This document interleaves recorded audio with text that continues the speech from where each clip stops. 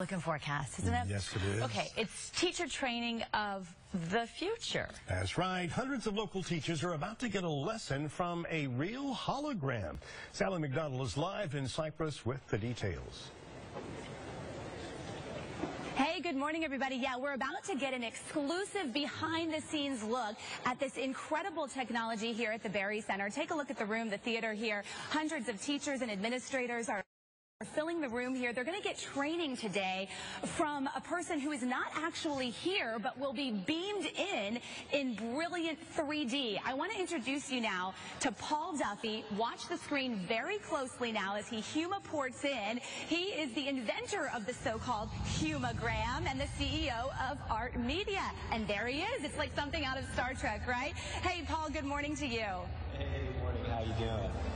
And you are actually here in a real scale. We can engage and interact as if you were standing right next to me. So tell me about this technology and how it works, Paul. Well, thanks. And yeah, we're having a great time. We've been here at the Berry Center for a few days. Basically, what I'm doing is I'm beaming into the stage. As you can see, I'm a 3D human hologram. We use this technology to take essentially the best in the world and beam them out to the rest of the world. So educators, subject matter experts, authors, etc. So the technology works by basically capturing a person, beaming them through the public internet, and then just displaying them onto one of these holographic stages that you're actually standing in front of right now.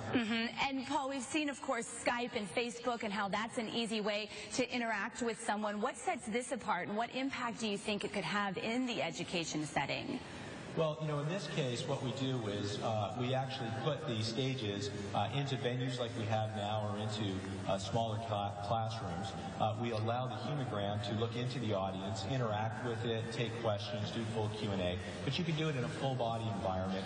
You've got all the verbal and nonverbal communication skills happening. So it's a phenomenal little technology to roll into that space. And you can see I don't have to wear 3D glasses to see him. I can interact completely normally with him. What's your hope for the future? What other fields do you see this going into? Well, we're having a great time putting the technology into a variety of different uses. So, the obvious ones are retail, trade shows, conferences, but what we're really excited about are areas not just within education but in healthcare, where we can bring the expertise of very well-known physicians and push them out into communities that would otherwise not have access to them. All right, Paul, thanks so much. Coming up in our 8 o'clock hour, guys, that's when they're actually for the first time going to deliver this technology in an educational setting to teachers and administrators here in Cypress-Fairbanks ISD. So stay tuned for more coming up in our 8 o'clock hour. For now, we're reporting live at the Berry Center. I'm Sally MacDonald, Fox 26 News. It is amazing so high-tech. And yes. Sally, my church, we have 2 different churches, and so sometimes the pastor will hologram himself out to the other church and vice versa. And when he's there, I forget that he's not real sometimes. It's overwhelming. It's so real. I bet you felt the same way.